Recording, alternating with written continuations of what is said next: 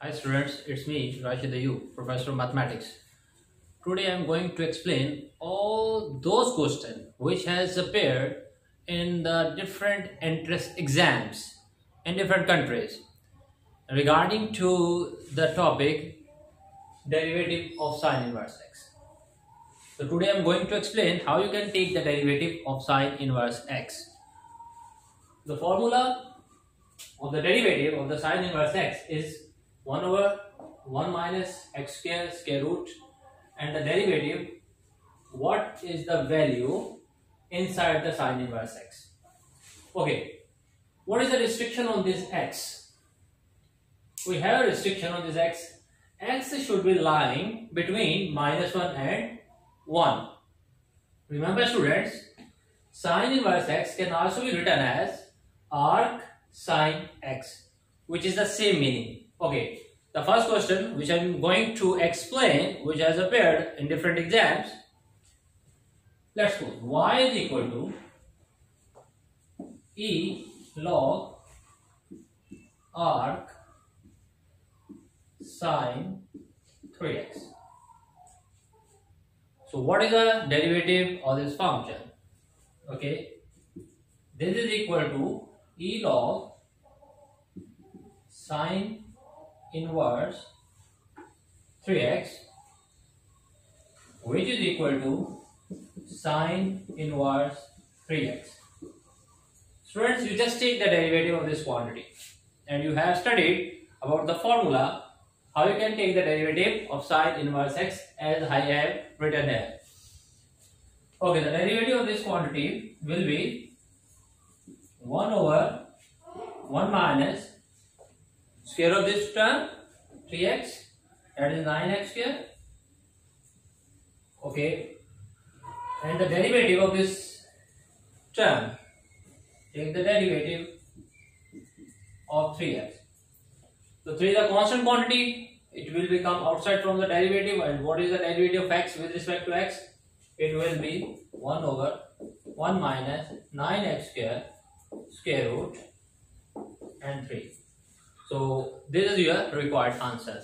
An important question which has appeared in different entrance exams. What is the derivative of sine inverse into cos into pi by 2 minus x? Okay, now I am going to solve this question. Derivative of d of dx sine inverse. Okay, I will simplify this expression using the allied angle formula. Okay, you can see here pi by 2 is an odd multiple. So cos will be changed using the co-ratio method into sine,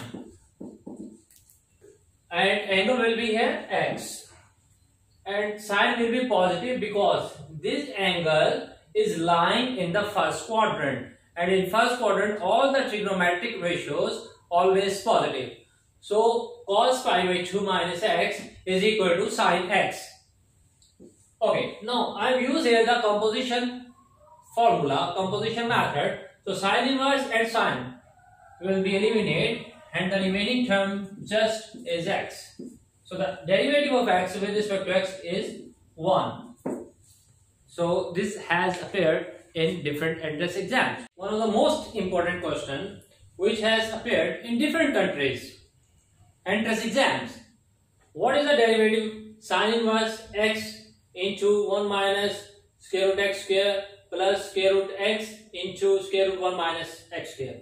Okay, students, you have a formula sine inverse A plus sine inverse B, which is equal to sine inverse into A square root 1 minus B square plus B into 1 minus A square.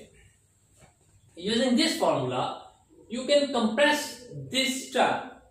You can write above expression y is equal to sine inverse. Okay, here is x and b is square root x. So I am going to compress this term in this form. So a will be x and b will be plus sine inverse and b will be square root x. So this expression become now sin inverse x plus sin inverse square root x. You just take the derivative dy over with respect to the variable x. What is the derivative of sin inverse x? That is 1 over 1 minus x square and 1, because here x is the quantity inside the sin inverse x. The derivative of x is 1. Okay. Plus, what is the derivative of sin inverse square root x? It will be 1 minus square of this term will be just x. And what is the derivative of square root x? Okay, it can be written as raised to power 1 by 2. You can use here power formula. 1 minus x square, okay, plus 1 over 1 minus x. The derivative of this 1 by 2 square root x. So this is your answer. Important question which has appeared in so many entrance exams like PPSC and CSS in different countries as well. What is the derivative of sin inverse x minus cos inverse 1 over x? So the derivative of this term simply is 0, because in inverse trigonometric function sin inverse x is equal to cos inverse 1 over x.